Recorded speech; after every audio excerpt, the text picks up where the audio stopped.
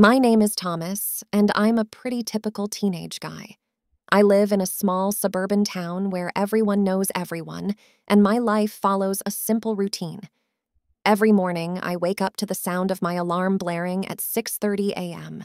It's a harsh, relentless beep that could probably wake the dead, but it's necessary. I'm not much of a morning person. I roll out of bed, groggily rub my eyes, and shuffle to the bathroom to brush my teeth. The reflection in the mirror shows a lanky teenager with messy brown hair sticking out in all directions. I brush my teeth, splash some cold water on my face, and head back to my room to throw on whatever clean clothes I can find, usually a pair of jeans and a t-shirt. Downstairs, the smell of freshly brewed coffee and sizzling bacon greets me. My mom, Mary, is always up before me, bustling around the kitchen with an energy that seems impossible for such an early hour. She's a whirlwind of colorful scarves, bright lipstick, and jangly bracelets, a quirky and eccentric force of nature who loves fashion more than anyone I know. "Good morning, sunshine!" she chirps as I slump into a chair at the kitchen table. "Morning, Mom," I mumble, reaching for a piece of bacon. Mary is a designer by trade, and our house is filled with all sorts of fabrics, sketches, and half-finished projects. She's always working on something new and exciting, which means you never know what you'll find in the living room or what she'll be wearing next. Today, it's a flowy, bohemian dress with more layers than I can count, paired with a set of chunky bangles that clink together every time she moves. As I eat my breakfast, Mary chatters on about her latest project, something involving sequins and silk that I don't quite follow. My mind is still waking up, and I'm only half listening until she says something that catches my attention. "I was cleaning out my cupboard yesterday and found the most amazing pair of old high heels," she says, her eyes sparkling with excitement. "I completely forgot I had them." "That's cool, Mom," I say, not really understanding why a pair of old shoes is so exciting. Mary waves her fork at me, a mischievous grin spreading across her face. "You know, I bet they'd look great on you, Tommy." I nearly choke on my bacon. "What?" "Oh, come on, don't be such a stick in the mud," she teases. "It would be hilarious. Just try them on for fun." I laugh nervously, shaking my head. "No way, Mom. I'm not wearing your high heels." Mary pouts, but there's a glint of determination in her eyes that makes me uneasy. "You never know until you try," she sings, winking at me before turning back to the stove.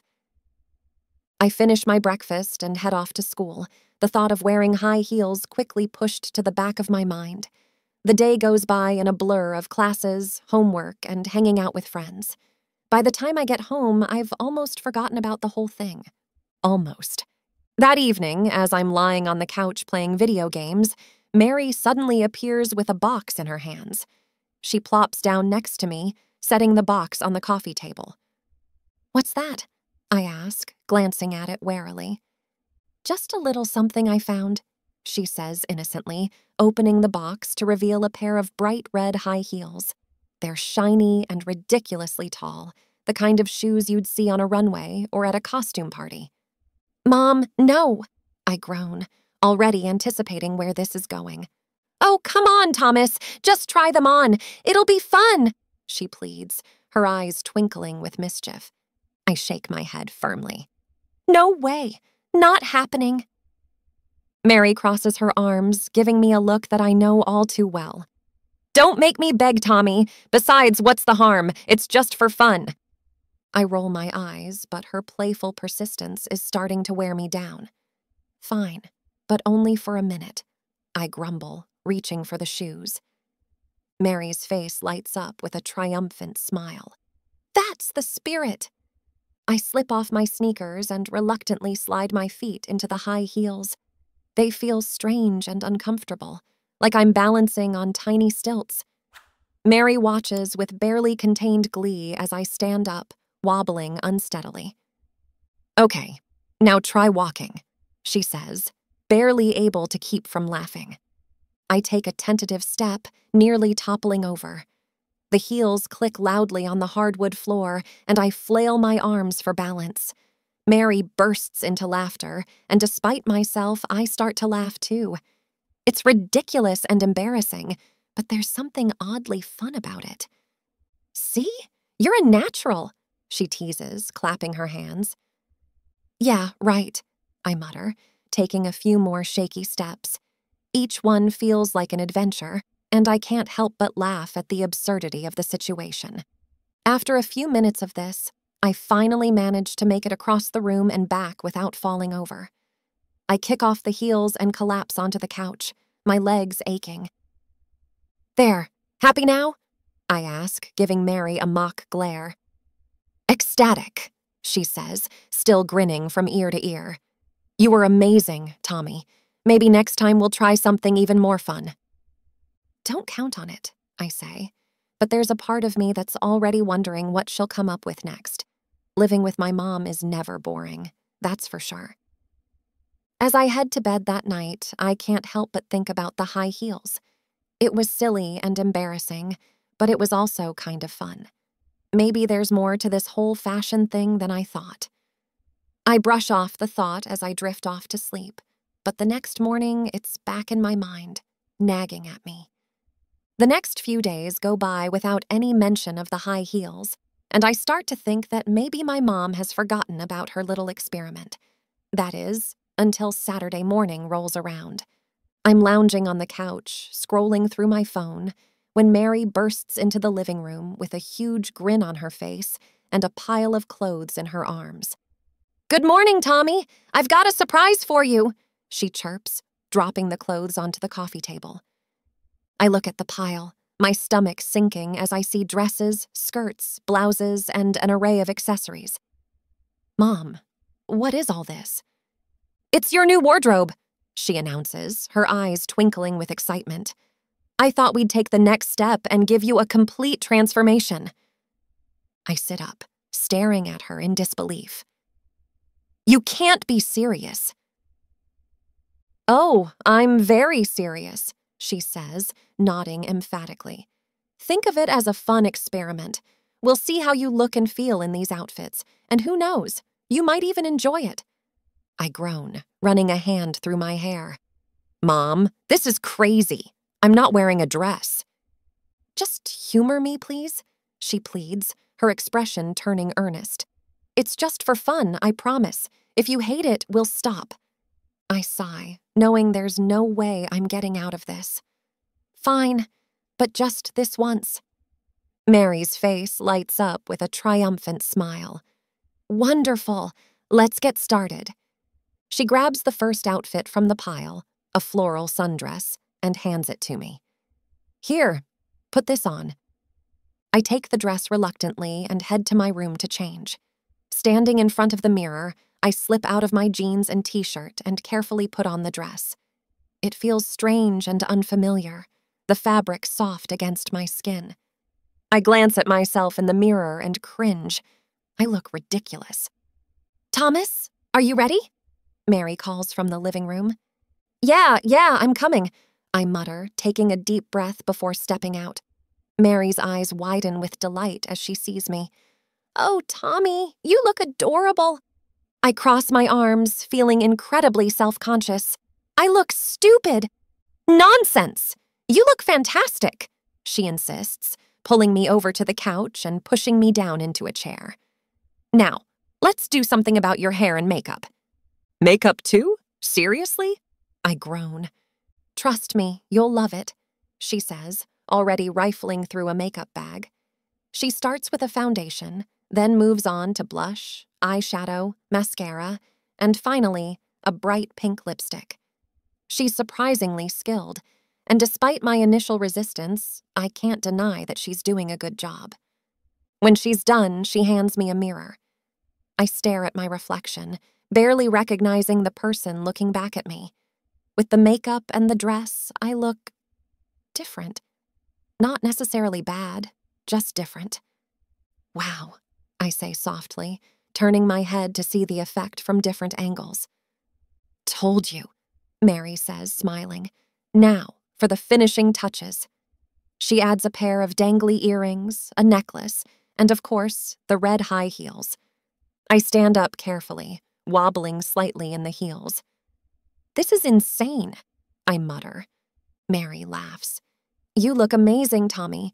Or should I say, Tina? Tina? I raise an eyebrow. Every great transformation needs a new name, she says matter-of-factly. Now, let's take you for a spin outside. What? No way! I protest, horrified at the idea of stepping outside dressed like this.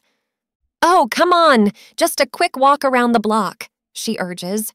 No one will recognize you, I promise. I hesitate, but the look of excitement and pride on her face makes it hard to say no. Fine, but just a quick walk. Mary claps her hands in delight.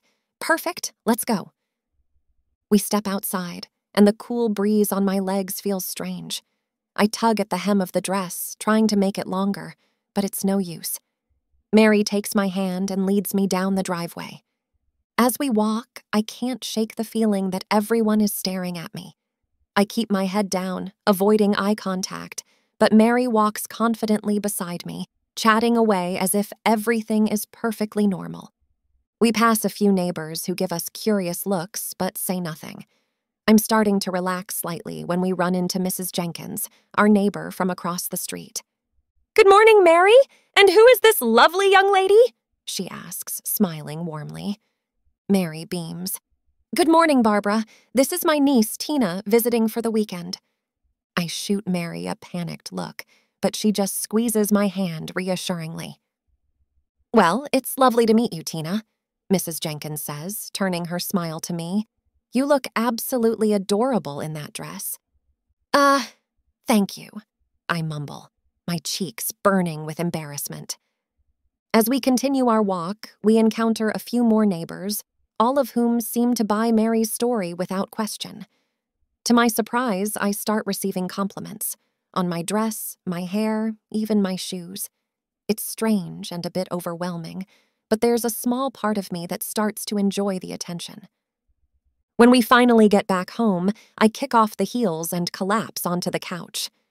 That was something, I say, still processing the experience. You did great, Tommy. Tina, Mary says, sitting down next to me. See, it wasn't so bad, was it? I shrug, still feeling a mix of embarrassment and a strange kind of excitement. I guess not. Mary grins. How about we make a deal?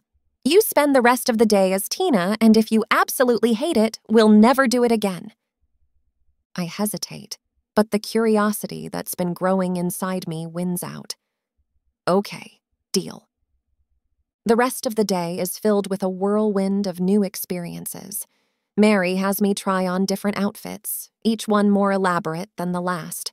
We take pictures, experiment with different hairstyles, and even practice walking in heels. It's exhausting, but also strangely fun. In the afternoon, Mary suggests we go out for ice cream. It'll be fun, Tina. Just one more little outing. I groan, but agree.